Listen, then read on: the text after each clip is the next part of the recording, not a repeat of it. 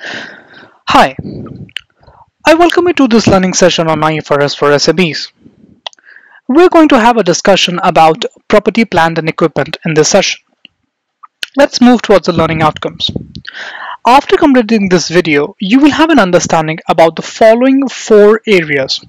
The first one, we will have an understanding about the scope of the IFRS for SMEs in respect of property, plant, and equipment.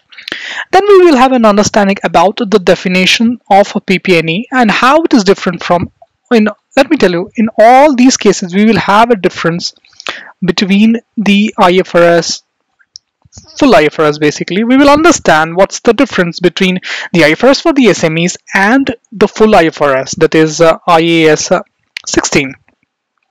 Then we will go through the recognition criteria and we will understand the initial measurement, how we can measure the PPE initially when we record PPE for the first time. So let's move on to the first topic, that is scope of the PPE. So under IFRS for SMEs, the scope of SMEs is same as the full IFRS, that is IAS 16. So basically section 17, if I will be saying, section 17 of the IFRS for SMEs deals with PPE. So whenever there is any question, whenever there is any guidance that we need, we will refer section 17. So section 17 applies to the accounting for the PPE and investment properties. In case of those investment properties whose fair value cannot be measured using undue cost and effort, if we are not able to measure the fair value of the PPE with reliability or through reasonable cost and efforts, then we need to measure it at cost, and then in such a case we have to look into section 17. Else there's a separate section 16, which deals with investment properties. Under the IFRS, the same thing is there. The PPE is accounted for under IFRS, under IAS 16 and any other standard permits. So basically there is no major difference here. There is no major difference here. The second point, we will understand the definition of PPE, because when we say something that we are accounting PPE, we need to understand what do you mean by PPE under the definition or as per the definition provided by the IFRS, and we will look into the both IFRS for full IFRS and for the IFRS for the SMEs.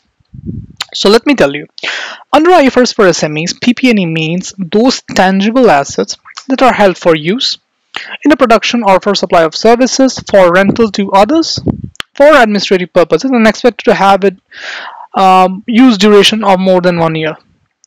I think it looks the similar which is given in the IAS 16. I hope so. Let's understand what's given in the IAS 16. This is per IAS 16, which means the full IFRS. The property, plant, and equipment are tangible assets that held for the use in the production or supply of goods and services. My God, it's the same as the first topic that we discussed here. For administrative purposes, cool, and expected to be used for more than 1 year. My God, both are same, which means there is no difference in respect of the definition for PPE between the full IFRS and between the IFRS for the SMEs. Let's move on and let's understand a recognition of PPE. So this specify when we can recognize PPE in the books. Here there's a twist, and which is applicable for both of them. The twist is applicable for both of them. So let's understand what is there before the twist, which means let's understand before there is any change. I think you're getting my point. Before there is any amendment to the framework. So there is an amendment, and let's understand first what's there before the what it was there before the amendment. An entity shall recognize the cost of an asset when it is possible that the future economic benefit will flow to the entity and the cost can be reliably measured. Point 1 and point 2. And let's understand the full IFRS. It is probable that the future economy associated with the item will flow to the entity and the cost can be derived. Oh my god. These are same. So there is no difference. There's no difference between the IFRS for the SMEs and the IFRS in respect of recognition of the property, plant and equipment. But my friend, there is an amendment in the recognition of any asset in the conceptual framework itself.